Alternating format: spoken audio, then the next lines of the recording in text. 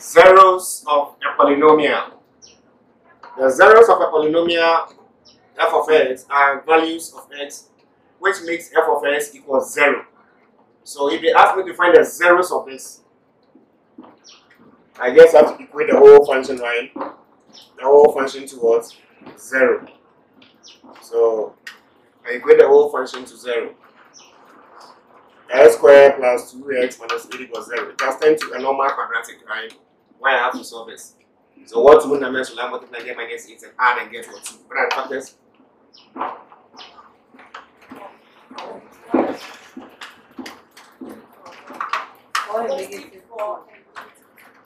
So positive 4x, negative 2x, minus 8. A 3 term assumption is made to a 4 term, right? It makes grouping very easy. So that is x out, s plus 4, minus 2 out, s plus 4. So you have s minus 2, s plus 4, all equals what? 0. Now implication, s minus 2 equals what? 0. So x equals 2. Also, s plus 4 can also be equal to what? 0. S equals minus 4. Therefore, the zeros are 2, minus 4. Watch here. Why do you call them zeros? Can't you see they have taken the position of a 0? They have taken the position of where the 0 is. So they can be called zeros. Are you okay? Good. When the polynomial f of x is divided by this, the remainder is minus 6. So that is our polynomial. There's a polynomial. That is mx minus 2. When it's divided by this, whether through the long division method or what, the remainder is this. Now when you want to go to a long division method with this variable, you struggle. So why don't you use the remainder theorem, right? So from the remainder theorem, it follows that x minus 1 should be equal to 0. So x equals what? 1. So I have to now chip in f of 1 into the function. So f of 1, that is 2. 1 cubed, that is 1 squared, m 1 minus 1, 2. Let's go. That is 2 minus 1 minus m minus 2. What are you going to get here? Now they said something. They said when this is divided by this, the remainder is minus 6. Please, I have to add it, right? The remainder is minus 6. So everything is equal to what? Minus 6. That is what it means, right? Good. So everything is equal to minus 6. So this is equal to what?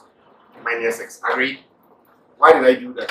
When this is divided by this, the remainder is minus 6. So when you are also divided, you use the factor theorem, that's what you get. So when you are doing it, then your remainder should be minus 6. That is why it is 2. Okay? Good. So this is 1 minus n. So m minus 3, right? Minus m minus 1 equals minus 6.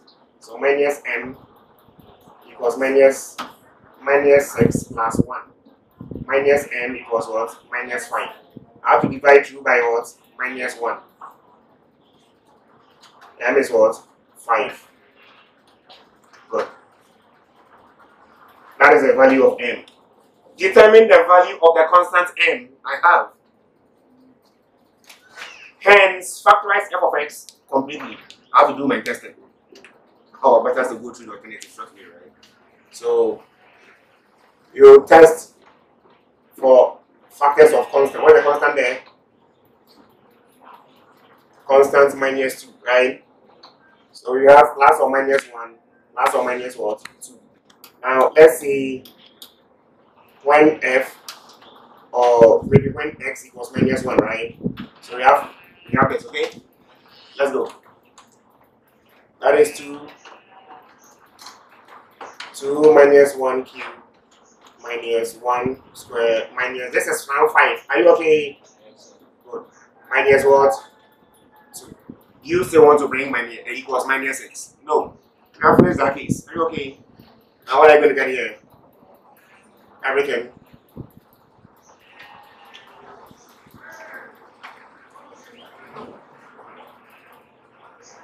Zero, right? It's going to be 0. So this implies x plus 1 is what? A factor. It's obvious, isn't it? x plus 1 is a factor. Remember, it is this x plus 1 for the factor 2 which will produce minus 1. So the fact that you put minus 1 does not mean you are going to say x minus 1 is a factor. No. The actual factor which produced a minus 1 was rather x plus 1. Are you okay? So if that is a factor, we do our long division here, right? Good. So I have 2x cubed minus x squared minus 5x minus what? 2. And let's go. This will enter here as what? 2x squared. This by this will give you 2x what? Cubed. This by this will give you what? Minus 2x squared. This by this is what? Plus 2x. Okay. So this minus 1 minus 2. What will I get? Minus 3. Be very careful with your negatives, right? There's a negative here already, right? Minus 1 minus 2 minus 3x squared. I lower this thing down. Good. Now this will go here. That will give me 3x. Agreed? Now this by this will give me minus 3x squared. This by this will give me minus 3x.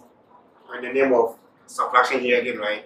This is minus 3 minus that gives 0 here, right? So this minus 5 minus 2. So that's minus 5 minus this is what you are seeing, right? What are we going to get? Minus 2. Minus 2. Okay, so be very careful with your negatives. Minus 2x. I lowered this thing down. You remember? Good. Now this into that, we are minus 2. Now minus 2 by this is minus 2x. Minus 2 by this is minus 2. That's 0, 0, right? Okay. Now what is going on here? So I have f of x. My first thing is my factor plus a quadratic expression, right? You know, if they say factorize completely, you can't just leave it like this. No, you can't just leave this. You have to break this so it will be completely, okay? So I have something to do. That is to break this quadratic. Are you seeing that? Okay. So the quadratic. So that is 2 by minus 2. You are going to get minus 4. So what two numbers will I put together to get minus 4? What I've said here, but when I add, I get this. In case your quadratic is no good, there is an easy way I teach you, right? Multiply the numbers at the edges. That is what you see here. Find two numbers, you multiply and get this. But when you add, you get this middle term. Why are we doing this? 1, 2, 3. This is a 3-term quadratic expression. We can't group. So we are making an assumption on the middle one to make them 4. So we can group. That was it. Now, so what are my factors? Minus 4 and positive was 1. So 2x minus 4x plus 1x minus 2. Good. 1, 2, 3, 4. I can now do my method of grouping from algebra. Are you okay? Good. So this is 2x out, x minus 4. 1 out. No. This is 2, right? Good. This is also x minus what? 2. So you have 2x plus 1, x minus what? 2. Good. I've done that, right? So now, this is now my f of x. Watch. x plus 1, 2x plus 1, x minus 2. That is my f of x. So I'll factorize f of x completely. That's all.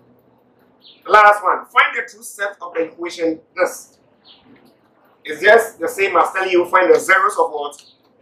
What you see, right? So I was given a condition. Let's go. If f of x equals 0, what is your headache?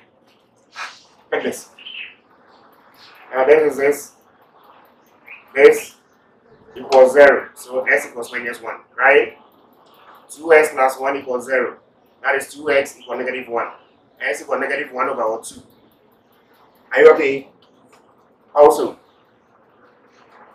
s minus 2 equals 0. S equals what? 2. So find the true set. There's the true set. S is such that s equals minus 1, comma, minus half, comma, and 2. Or you can bring minus half any of the remaining, right? So once I say comma, it's not in proper order. I'm not saying minus 1 is bigger than minus half. I never said that. It's comma. Comma means you and I. It doesn't mean you are greater than me, right? So that is it. So hope you understand it. So they can tell you find the zeros of that. That is zeros. Or this equals that. Now what if they tell you f of x equals 3? You just have to grade them to 3 and just solve them out. Are you okay? Good. That is the end of the topic called polynomial functions, right? At the end of our videos, we have a series of questions that you can go through. Please take your time through the videos. Other tests on any challenge in the comment section, right? Good. Please continue to make good use of the playlist, right? See you.